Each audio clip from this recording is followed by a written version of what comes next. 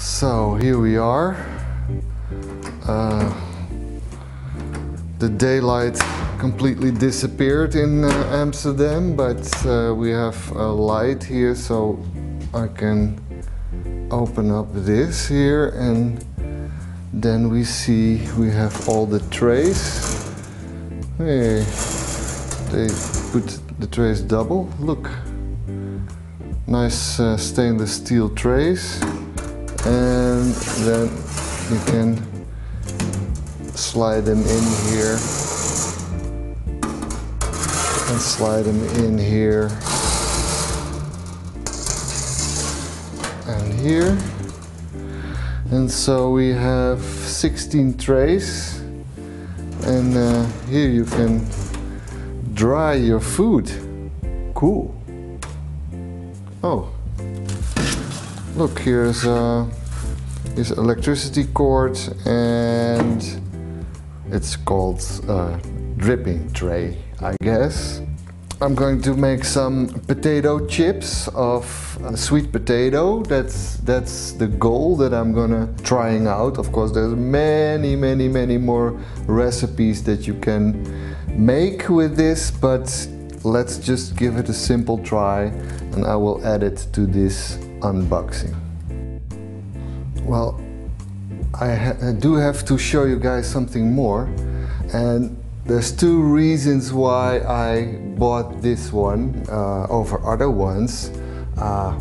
Actually, there's more reasons, but one of the main reasons is the fact that here is the heating thing, and there's two ventilators here, and this heating thing is right in the middle of where it needs to be. So I think this is a great design, because now the heat can really circulate with these two vents, and it really picks up exactly.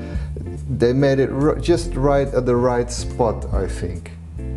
And another thing, of course, which is nice, is that it has a window so that you can look inside on your food. Okay, now the handle came separately.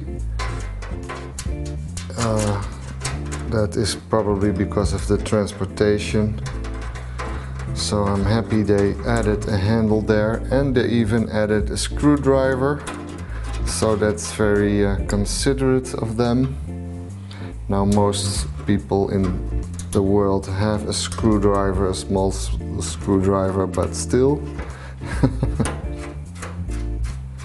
And look it, now we have the handle to open and close. Great stuff. Oh, and of course one more thing, which you never know when you're buying something online. What is going to be the noise? Okay, let's hear it.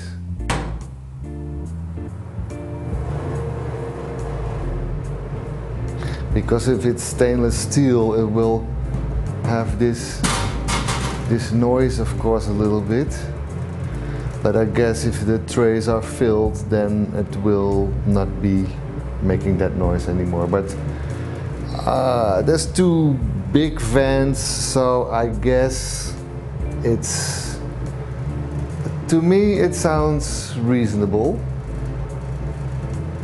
And besides, I have another place next to the kitchen with a door closed that I can put this one. Now this is the top here of the dehydrator. Here we have all the herbs, raisin bread, yogurt, vegetables, and the corresponding temperature that you have to dehydrate it. Here is the knob to put the temperature. Here is a timer.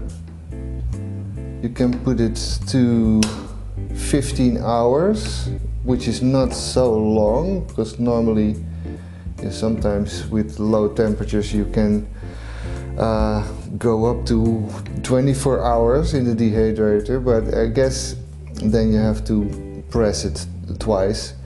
And of course here is the on-off switch and the timer mode. And here's some safety warnings and preparations of food. Oh, and one more thing, of course the brand name is Celery, and here it actually says 1000 watts, which is enough.